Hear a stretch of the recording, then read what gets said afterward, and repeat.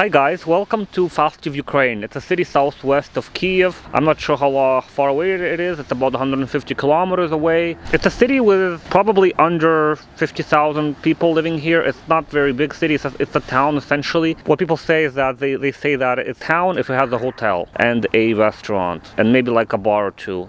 Other than that, it's a village. So this is not really a village, it's a town. It's a small town. Basically what we're going to do is we're going to see what sets this place apart, what's so different about it, and behind me it's a very strange looking structure. It's a little scary. I think it's meant to scare kids away, but other than that I haven't seen anything crazy. There's a church that's not finished behind us, and it looks like it's very strange shape. So far I haven't seen anything out of the ordinary here, but well, we'll keep exploring and seeing what's out here.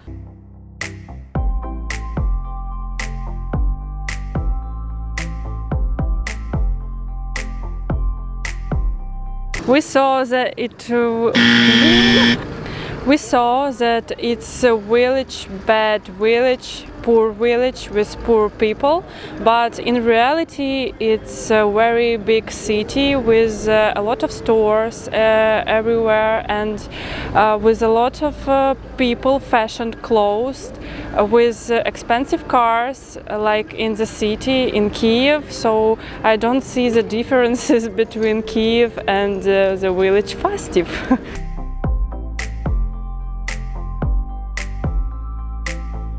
Yeah, so this city is very well kept. Fastiv is well kept. It has pretty much like new tiles everywhere. Like the walkways are very clean and pretty looking. Very nice clock behind me that like they probably installed it a few years ago. And overall it's a very pleasant place to be in, and it looks unlike many Ukrainian small towns of this size. That's it.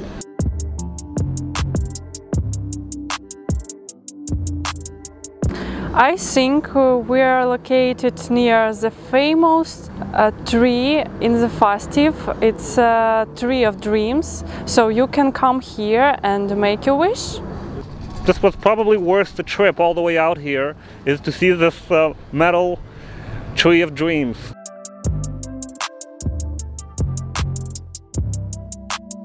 So here we are, we're right off the center, right off the main square here in Fastiv, and behind me there's a pretty nice little cafe, probably open. You can have a drink outside, and that is a rarity because everything else is closed here. Every single restaurant is closed. We unfortunately can't go anywhere because here in Ukraine we have like quite a harsh lockdown. It's not countrywide yet, it's regional, but at the same time every region is very strict with it. Right now you can't get any food at the restaurant. You can either take it to go or you can have it delivered to your place, and that's essentially the only options that you have. And obviously every other government institution is pretty much closed. Stores are also closed if they're selling non-essentials like non-grocery items. So basically, yeah, we're stuck here having to make do with just being outside. In Fastiv, the land of kids and stray dogs, and in fact very fashionably dressed people. It's a very fashionably dressed people. It's not like a typical village in Ukraine. It's like it has this modern feel and modern atmosphere. So there you have it, that's Fastiv. So here we are, getting close to the car. We're still in the center, and I think we're gonna go and take a look around aside from this beautiful downtown in this beautiful spring day.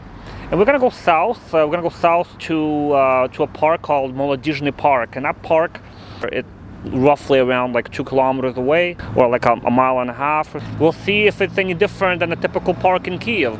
We'll see what we'll see.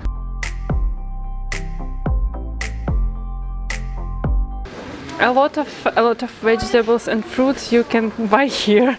No, there's no souvenir. I see here only vegetables, fruits, healthy stuff. We're at the world famous Fastiv Bazaar, and there's not much here. It's just most places are closed for the quarantine, probably.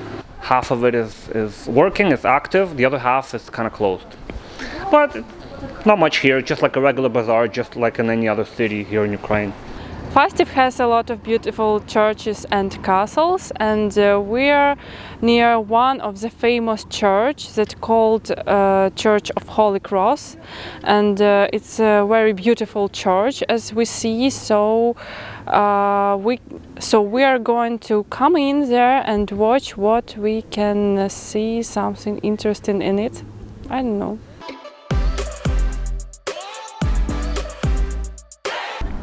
So here we're in this beautiful courtyard. It looks very cozy, and it's probably the nicest place in all of Fastiv here. It looks very nice.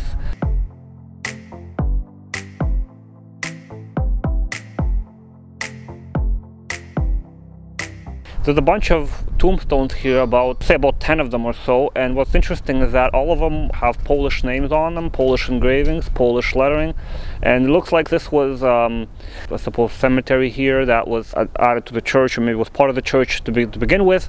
All of these tombstones have markings before 1900, so it looks like all of these tombstones were around here for some time and before Ukraine formed as a government, as a country. And right over here looks like a very interesting wall of, it says Leon Bojanzik Vroklavek.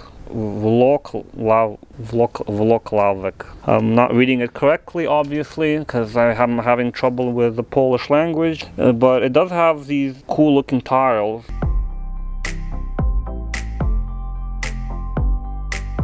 So right now we're at the end of our little journey here in downtown Fastiv, and we're going to go to the village river. The river is, I don't know where it is. It should be close by, like within a kilometer or two through here, and after that we're going to go to a park.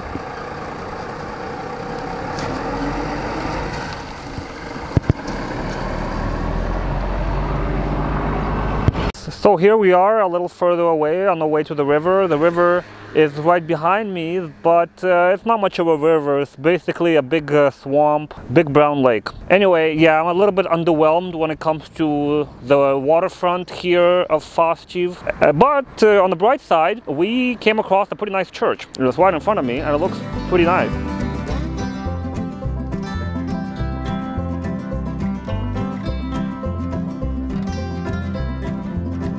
And I found an old exit to the church. It seems to me that it was old exit, and there is a new one. Okay, so we are going to Молодежный Park, and I hope that it will be better than this one place.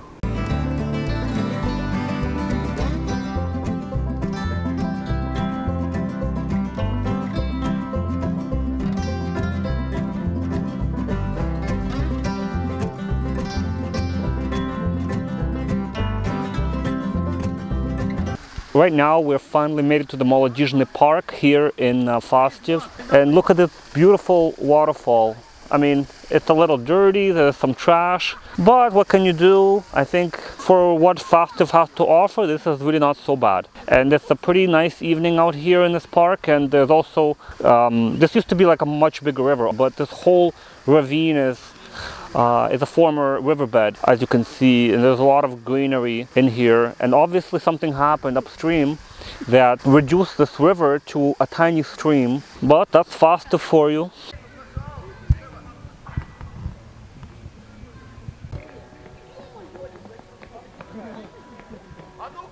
So we are probably in the highest top of this park in Fastiv, and we can see beautiful arc in this place, and in this park we can see a lot of young people that are walking around here and play guitar and have some fun, listen to the music and enjoy.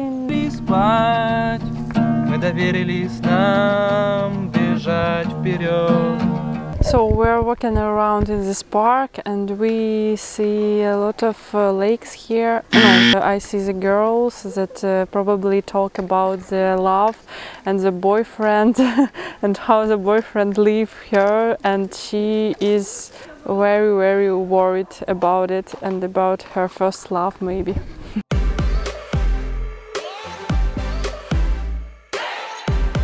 А вы сейчас учитесь здесь, да? Или... Да. Учитесь все в школе вы еще? Не, мы студенты, А, ну и вот еще один студент. Это Жорик. Я школьник. Так вы однокурсники, да? Вот это школьник, мы с ним однокурсники. А на кого учитесь? Да, да. Учился в этой школе, ты мне не Ну вот сказал. мы операторы компьютерного набора, секретари. Вы все на платном, да? Вы платите все за Не, учебу? У нас бесплатно. у нас тоже. Бесплатно. Так вы уже заканчиваете или вы только начали учиться? Ну вот мы уже третий курс. Третий. По факту этот год уже доучиваться, а дальше Еще полгода один практики студент. и все. Прилетел. Понятно. А потом какие планы у вас потом? Постараться за полгода выучить еще программирование, заняться ютубом, музыкой, и фотошоп, и обработка аудио, и там уже как посмотреть. Понятно. А на ютубе что ты хочешь снимать? Я каверы хочу снимать. Каверы? Анимации.